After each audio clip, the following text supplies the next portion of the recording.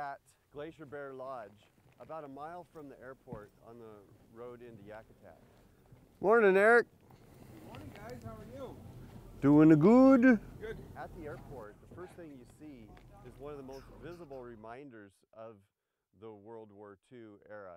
It's an old hangar that opened for business in 1941, and this was a busy place during those years. And then later in the war, during the Lend-Lease program, then there were a lot of flights that were based out of Yakutat and stopped here as supplies were being shipped over to Russia to keep them in the game, to keep them alive during their fight with Germany.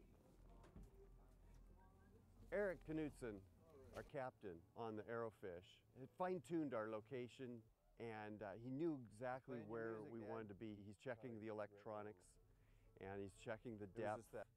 And other $259 he was worried about.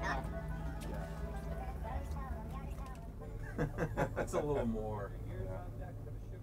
As soon as he had us where he wanted us, he faced the boat in the direction he wanted to troll, and then we got the baits out quickly, got him out about 50 feet and running about 20 feet down. Okay, get these lines set. So the real operation is relatively simple. This lever goes all the way back, thumb on the spool. We'll let these, all these rods go out, so the level winding went across once, or twice, 3 times, and then 4 times. We're running a bit of a zigzag pattern and making long loops and turns, and things are a little bit slow to start. 2.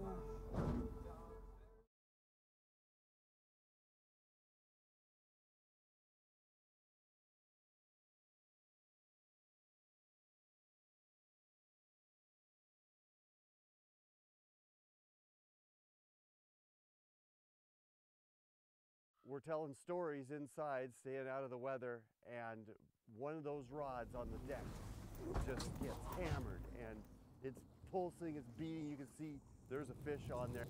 And there he is, coming in, swimming right at us. Got out there, got on the stick, and it was fish on, and it was the first fish of about a half a dozen that we were to catch in the next hour. And then after that, things picked up in a big way. And he's in the net, fast.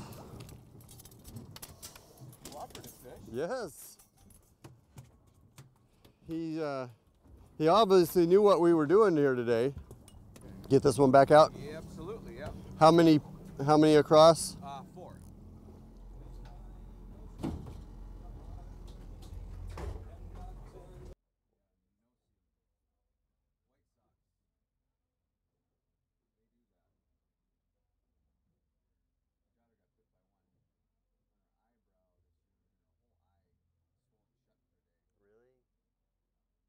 Oh, right there.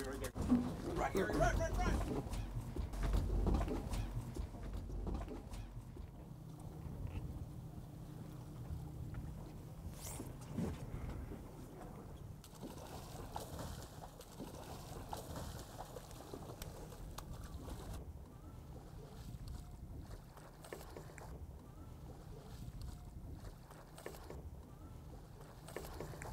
All right, Dad.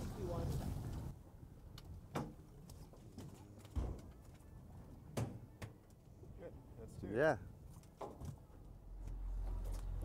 We drove by that fish 3 times. Now we're gonna change the spoon. Another old standby. You want me to crank in a rod? Yeah, if you want to crank in that one.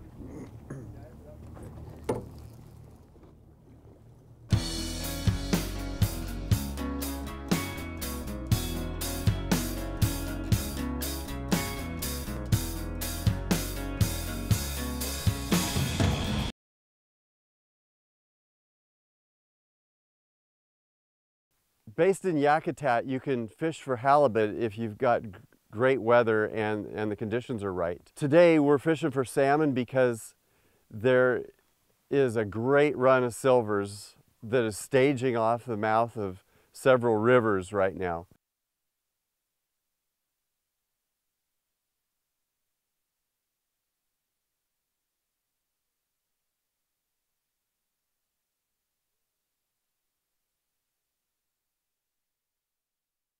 These huge pods of silver salmon are moving in, getting close to fresh water.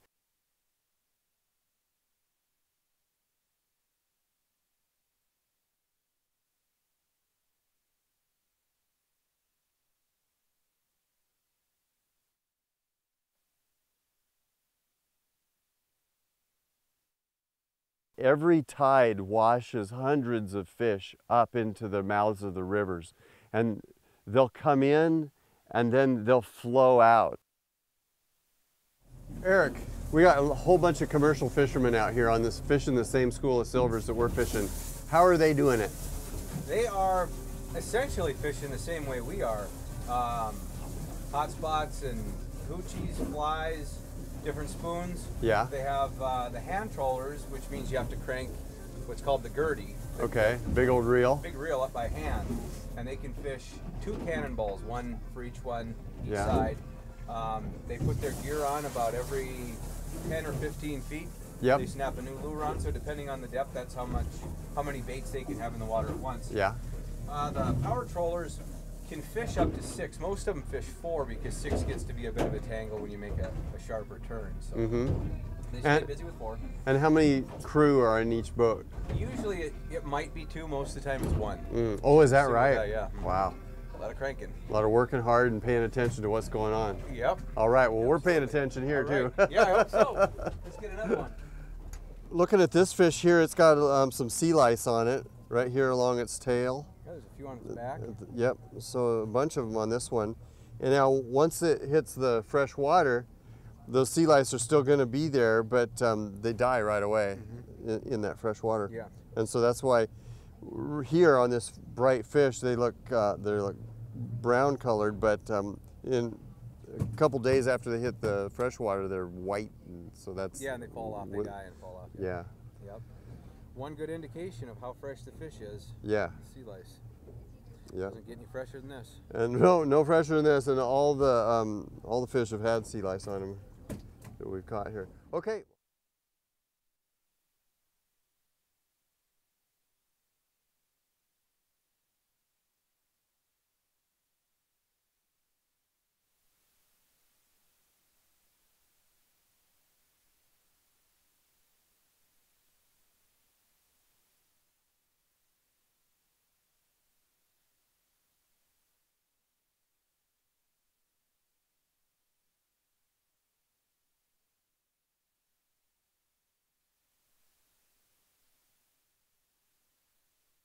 As we fished, the fish came faster and faster, and Eric moved, and now we're in an area where we could see fish jumping out between the boats, and we know we're in them, and they came fast after that. Sometimes one fish right after the other, and then a couple of times we've got 2 fish on at the same time.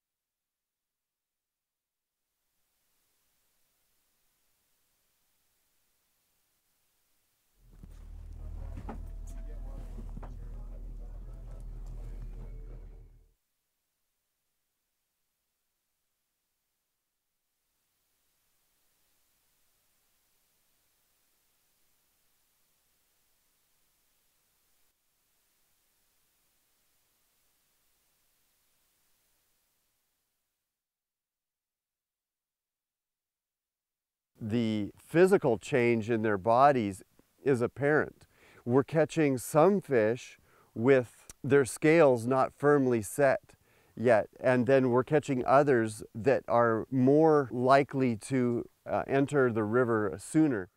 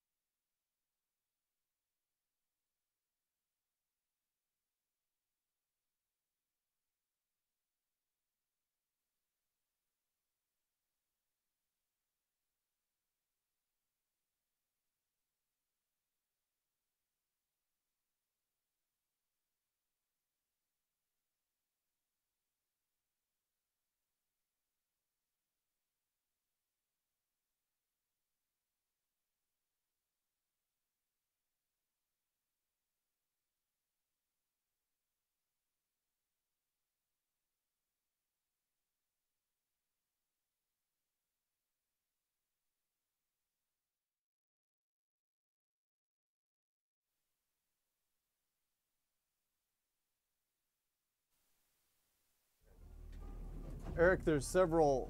There goes Don. And there goes Dad.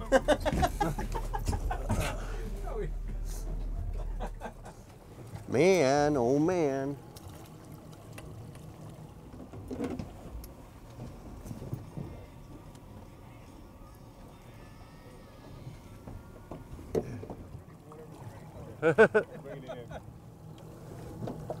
Watch that motor.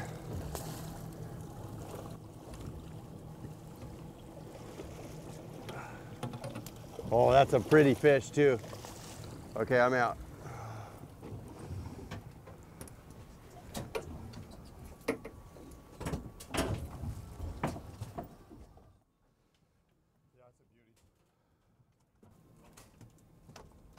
We're out here at the mouth of the bay, and we land on this side, and we've got the Pacific stretching out to the west, that side.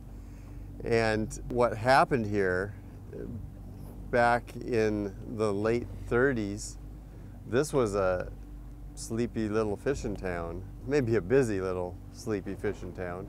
But when Germany and Russia signed a non-aggression agreement with each other, and then you had Japan on the move, this was a vulnerable spot. And so immediately the US set to build an installation here to keep watch and be the first line of defense if one of the Axis powers was to attack. And you can still see the signs, they're all here. And throughout that time, they were watching the water and watching the skies. And all those Coast Guard personnel and the Army and the Air Defense that were here, they ended up having a lot of free time, and this was a good place to hunt and a good place to fish back in those days.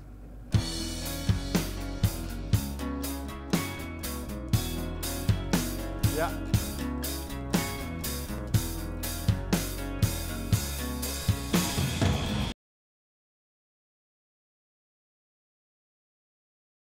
Oh. Fish on. Fish might be on that rod. No. No, we got Come over here and help. Dad.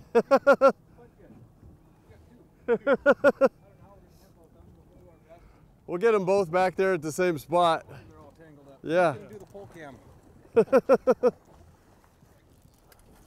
Oh, he come off? All right. Yes. Ooh, nice. We've got two fish on at the same time. And we're just trying to keep track, bringing them in the boat, battling them on the surface.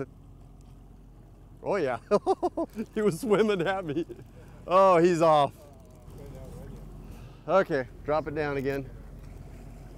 Oh yeah! Oh man! That's what you want right there. Yeah, he's just...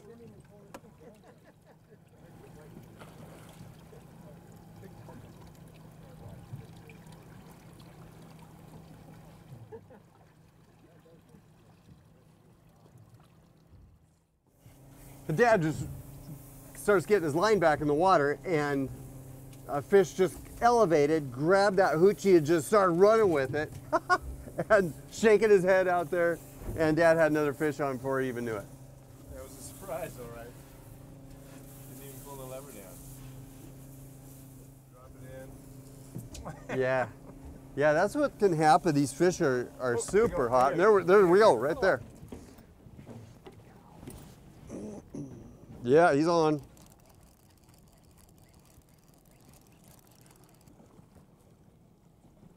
Feisty. Yeah. Do what we gotta do. Yeah. Oh, he was in the net. Yeah. What kind of turn was that? There. Whoa.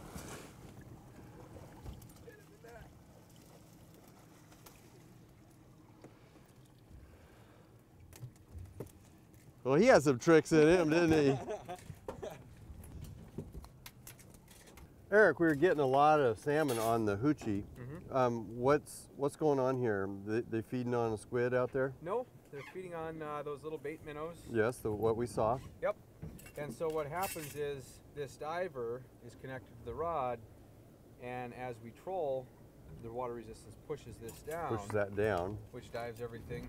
And this is kind of... It's throwing that flash that looks like a school of bait fish. Well, it looks like a predatory fish. Okay. That kicks Oh, this around. chasing this. Okay. And so that gets the attention of another fish, and they think they're going to be faster, and so they grab that. All right. Okay. Well, that makes sense. So the more flash, the better. And so we're running 4 rods out here, and so we've got a lot of flash going on. Yep. Now, this is same kind of a thing here, using this dipsy diver to get the bait down. And what do you think we are, about 50 feet No, back? we had about 50 feet of line out, so this one was probably running 25 feet down? maybe 20 feet down, because with these dipsies you can set on the back of them here, this weighted part of it, so it changes the angle. So these are actually fishing way out off the side of the boat, so we're covering more water. Yeah. And then this is back there flashing. It's got that black and white contrast, and then the nickel plate on the other side, and good strong single hook. Yeah, that's called a lot of coyote flash back spoon. there. That's the cop car color. Mm-hmm. It's supposed to look like some sort of bait fish.